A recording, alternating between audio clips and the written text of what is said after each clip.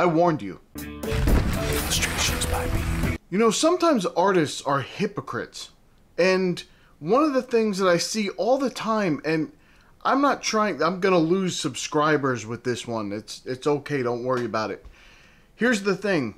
Artists always tell people, don't tell me what to do with my art, and I won't tell you what to do with your art. And then they tell you what to do with your art. It's not good. It makes you a hypocrite. And there's one thing that I know, because I've said it. I'm not just saying this to you. I've said this. So we're going to talk about this. I'm going to show you something. It's the ugliest piece in my sketchbook. And that has spurred this entire idea of what I want to talk to you about. I did something ugly, and I want to show you. And the reason that I want to show you is for this reason of everybody being a hypocrite, including myself. Alright, let's get into it. So the first thing I want to say is please stay tuned until the end, because someone sent in some art and I want to take a look at it because it's much better than whatever it is I'm doing here. Now this is probably going to be the ugliest thing that's in this sketchbook, and I decided to leave it in here because I wanted to point something out. I have heard many of you, and I've said this too, so I'm talking to myself too, but I have heard many of you say, I hate when I see someone's sketchbook and it's perfect. That's not what a sketchbook is for. It's designed to do sketching in it. It's designed to look rough and do thumbnails and mess things up and experiment and do all those things. And that's what it's actually meant for. And I hate when I see those artists who put up their sketchbook and all of a sudden everything looks perfect. It all looks nice and wonderful. And I hate to see that. Well, let me tell you something. That's kind of hypocritical, and let me tell you why. Nobody wants to be told what to do with their art ever. No one does, and I don't think you should be. I think art, there's a lot of freedom in art to do whatever you want to do, however you want to do it, and see what process works best for you. But that means if you want that, then you can't go and tell someone else how their sketchbook is supposed to look. If they want to put everything perfect in it, then they put everything perfect in it. Maybe they use loose pieces of paper to do all their sketching and they throw those away. That's up to them. You cannot tell someone else what to do with their sketchbook. That is hypocritical if you don't want to be told what to do with your sketchbook or any of your art. So, I think it would be beneficial for us to keep that in mind and make sure that we don't do what we're telling other people not to do to us. The next time that you see someone's sketchbook and it looks perfect and every page is like a finished work of art, you say to them, that's nice if it looks nice, and of course if it doesn't look nice, you don't like it, you don't have to say you like it. But don't say that it's not good just because it's in a sketchbook and you don't think it should be in a sketchbook if it's going to look that nice. I think that's a terrible way to look at it, in my opinion.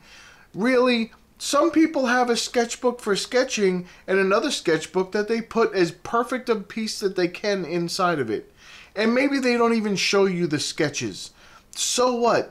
That doesn't matter. You don't have to see all the ugly stuff. I know it turns into this whole, well, that's because YouTube and Instagram and all these Facebook and all that stuff, they're toxic places for artists because they only show you the perfect stuff and then you feel bad when you do something and it's not perfect. Just understand, you can solve that whole problem in just one thing. Just understand that these people have bad pieces, they have sketches, they have experimentation books, they're trying new things, and they're only showing you what's perfect, in their eyes anyway. I'm not saying everything is perfect, but they're only showing you what the best is to show you. They're not trying, it's just like anything else. If you go through someone's family photo album, they don't take pictures of when they were arguing and throwing dishes at each other and this one slammed the other one's hand in the door, and they don't show you those pictures. They show you the pictures where everybody's just standing there smiling and looking, because those are the memories you want to hold on to. It's the same thing with artists. They're not trying to show you the stuff that they're not proud of. They're trying to show you the stuff that they're proud of. They're trying to say, look, this piece is good, I think it's good, and I'd like to share it with you and see if you think that it's good. And that's all they're really doing. There's no need to jump on someone. Whoa, well, that's not what your sketchbook should look like. It should have all this mess in it. No, that's what my sketchbook looks like. That's what everybody's sketchbook should look like. It's not for finished pieces. You can't tell someone else what to put in their sketchbook. It's not your business. It doesn't matter how well-intentioned you are, or maybe how guilty you feel that you think that your art isn't as good as theirs. For whatever reason. I'm not saying it isn't. But if that's how you feel, you can't just jump on someone for that one idea. It's not right. It's not right to do that to someone else. Now, this rule doesn't really apply to me because everything I do is an experiment. Very rarely do I do something where I know exactly how it's going to come out because I've done it 100 times before. Usually, I am experimenting with my process, or I'm experimenting with a new type of art, or with a new medium. That's just me. So that everything goes in my sketchbook. This one, in my opinion, the end result, it looked like trash. I don't think it came out the way that I wanted it to. I had an idea in my head. I could not get that to come out onto the paper. It just didn't work out. In the beginning, I like a lot of the streakiness that was in there and kind of moving around, and I tried to accentuate that a little bit, and then I started adding colors. I added colors that I didn't want to go together, but I put them together anyway, and the whole thing just came out wrong for what I was trying to do. But that's okay. I showed you anyway. But it wasn't to say, oh, look, everybody messes up in their sketchbook and you shouldn't feel bad about it. That's not what this video was about. I know that maybe that's what some people thought it was going to be about because this is an ugly piece. But that's not what it's about. It's okay if it's an ugly piece in your sketchbook, but that doesn't mean it has to be. Some people, if they did this, they'd paint over it. And there's nothing wrong with that. Some people would tear the page right out of the book. Nothing wrong with it. You do what you want with your sketchbook and let other people do what they want with their sketchbook. And if sometimes people have a sketchbook that's all their crap. All their sketches and thumbnails is in one sketchbook. Then they have another one where they use a certain subject. They have another one where they use a certain medium. It's just, they can do whatever they want. And so can you. So don't be a hypocrite and try and get people to use their sketchbook the way you think that they should use their sketchbook. It's not right. Don't make people feel bad for doing whatever. There's no rules with art.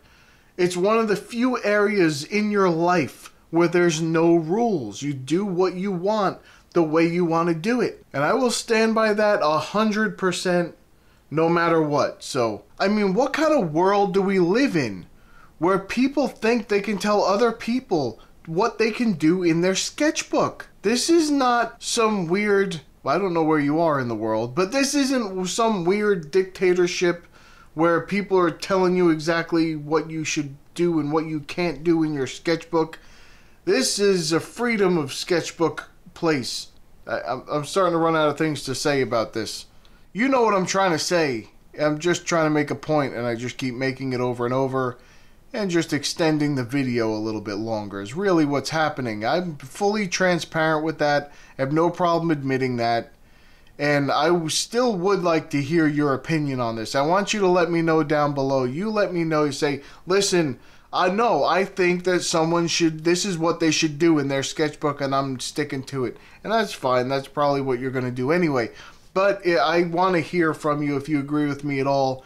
And maybe say, okay, I get it a little bit. Maybe we should just let people do what they want in their sketchbook. Maybe it's okay.